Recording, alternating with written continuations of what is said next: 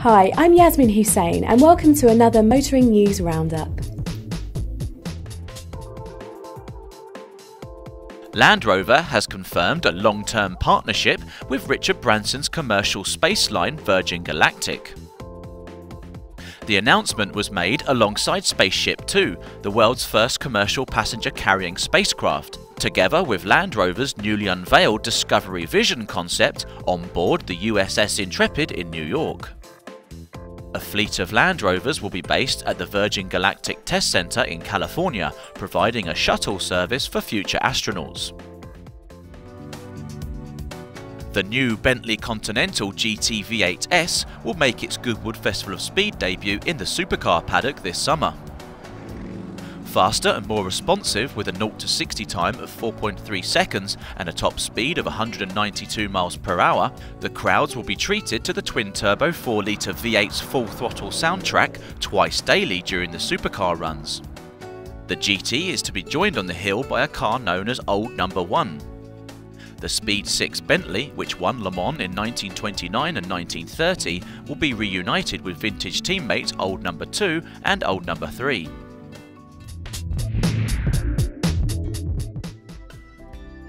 Kia's all-new second-generation Soul is now on sale.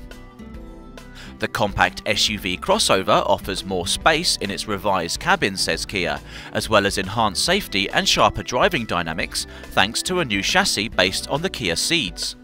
The new Soul is available with either a 1.6-litre petrol or turbo diesel engine, the latter returning over 56 miles per gallon on the combined cycle, while an all-electric model joins the lineup later this year.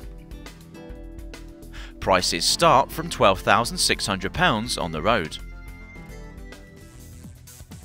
Sports car specialist Arash Motor Company has released details of its latest model, the AF8. Powered by a 7-litre V8 engine mated to a 6-speed manual gearbox, the lightweight supercar produces 550 bhp and 637 Nm of torque, which will launch it from 0-60 in around 3.5 seconds onto a top speed in the region of 200 miles per hour. A hybrid chassis construction features carbon fibre and aluminium honeycomb, along with high tensile steel and Kevlar for extra strength. On-the-road prices for the Arash AF8 start from £165,000.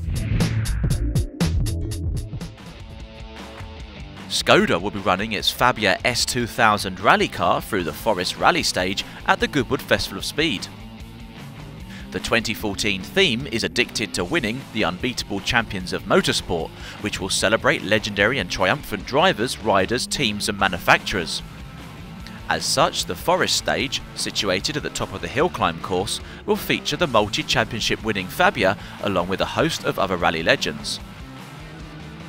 The Goodwood Festival of Speed runs from the 26th to the 29th of June.